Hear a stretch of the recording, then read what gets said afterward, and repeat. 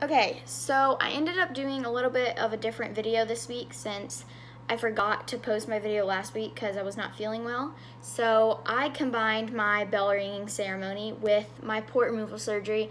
I just felt like it was a good kind of flow to go from my official end of treatment to getting the port out and being absolutely done. I also have a video coming because I had my Make-A-Wish lunch today. So I just wanted to kind of explain what was going to be happening, and these clips are from different days. I'm going to try to put the dates down in the clips as I edit because I don't remember if I said them or not.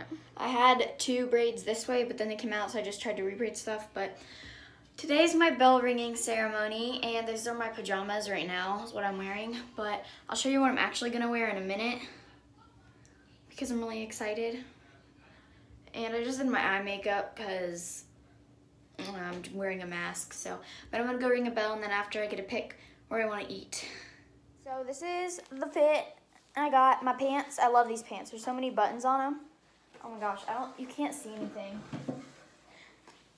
These are my pants. I got them from Romwe. I got this shirt from Romwe also, and then this is my mom's sweater. I have no idea where it's from.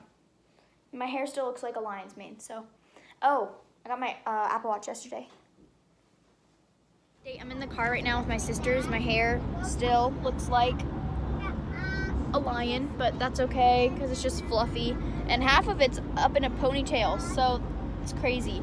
But I'm in the car right now and we're heading to the hospital to go do my bell ringing. About to go do it. Yeah. All right, Ellen! Gotta really swing it. Monday morning, it is 9:48 and I'm going to the hospital to get surgery today. I look really tired because I didn't wake up early because I had to stop eating at 6:30, so I can't eat until after my surgery now. We're gonna be leaving in a little bit and I'm just wearing some comfy clothes, so.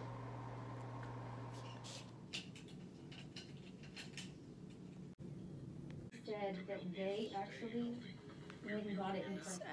I didn't update you after my surgery because I fell asleep and did not feel good at all. It is now 7:47 the next day and I'm not crying because I'm sad or in pain. I'm crying because the anesthesia is making me very just crying.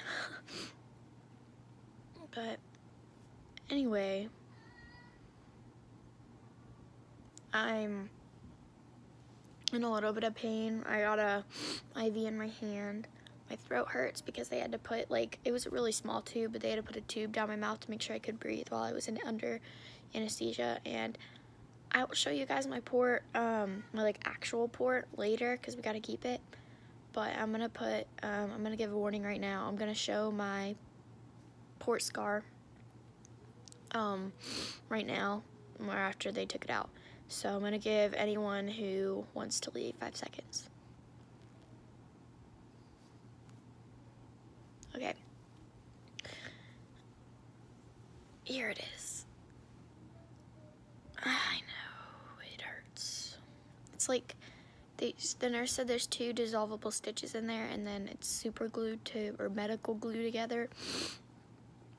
It hurts pretty bad if I move my arm, but it's not too painful. I'm taking Benadryl and stuff, and yesterday I'm only allowed to eat bland food right now. But I am feeling better, and they said it should completely flake off like the glue should in the next 2 weeks. It is looking a lot better, so I'm gonna show you, just warning. It's the scar, there's a bruise, there's still glue on there, and there's a bruise. It's actually a lot better now, full mobility. I'm not very nauseous. Full mobility in my arm. Sometimes it hurts only if I touch it or do a certain motion, but it's way better now and I actually healed up pretty fast. There's still glue on it and the nurse said it's just gonna slowly flake off. Bye guys!